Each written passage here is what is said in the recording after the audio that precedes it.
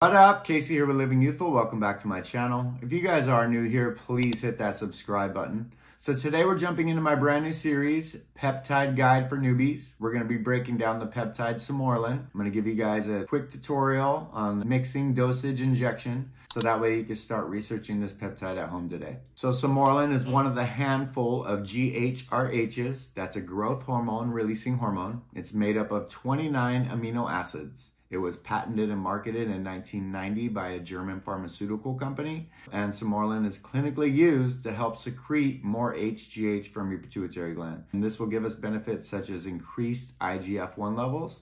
It will help with bone health, skin health, tissue repair, overall better sleep, body composition, along with other excellent benefits. Sermorelin is one of the more popular peptides among medical professionals. This is one that you usually see them prescribe a little bit more. You can pair this Sermorelin with a GHRP, and that would be your Ipamorelin. Ipamorelin actually helps release HGH from the stomach area, the ghrelin, or otherwise known as the hunger hormone. Those are two different parts of the body. You have both these peptides working in your system, you're going to get better benefits as opposed to just one. Let's jump into dosage. Strictly educational. Somebody can stay on this peptide year-round without taking any breaks if they stay on a lower dosage at 200 to 300 micrograms. Usually 250 to 300 is the lower dosage for this. With that small dosage, I would recommend just doing it at night.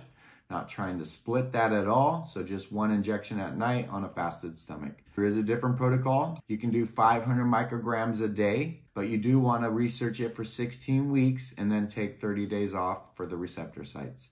If you want to split your 500 micrograms a day, you could do once in the morning, once in the evening. If you guys are doing it in the morning, I'd recommend just waking up first thing, doing your injection, waiting 30 minutes to an hour before you eat, so that way you get maximum benefits from the peptide. You do 250 in the morning, 250 at night, 12 to 16 weeks, taking 30 days off with this protocol. If you are being prescribed this peptide by a medical professional, 250 to 300, you can stay on that and receive benefits. Let's say you don't see benefits after a while, then you can bump it up a little bit more, increase it to that 500 micrograms. Just jumping into why you do this while you're fasting is because your insulin levels after you eat will spike and they're going to shoot for the receptor sites, the same ones as the GH or the peptides. You have your GH and your insulin fighting for the same receptor sites, you're not going to get as great a benefits. So that's why you want to wait at least 2 hours. Let's just break this vial down. If you guys are researching 250 micrograms a day out of this 5 milligram vial, that is going to be 20 doses. I recommend putting in 2 ml, and then you can pull to that 10 mark, and that's going to be 250 micrograms. And since you put in 2 ml, that's 200 units. That's going to be 20 doses. If you guys want to do 300 micrograms, you can put 2 ml and just pull to the 12 mark.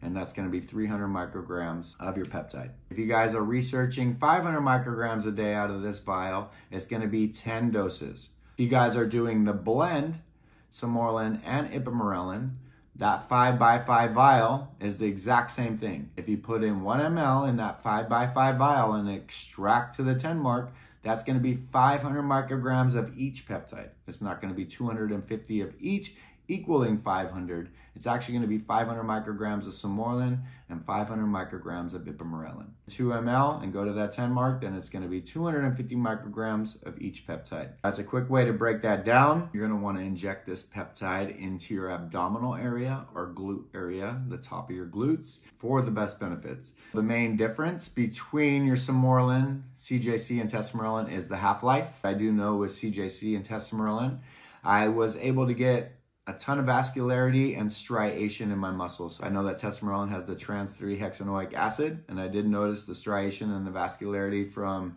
Sermorelin was different from CJC. I still looked great on CJC, but it was superhuman as soon as I started taking the Sermorelin.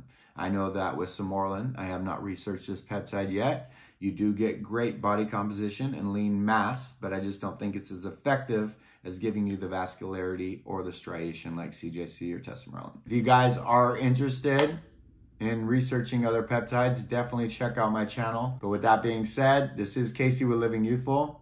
If this video has brought you value, please hit that like button, hit the subscribe button, and we'll see you in the next one. Thank you.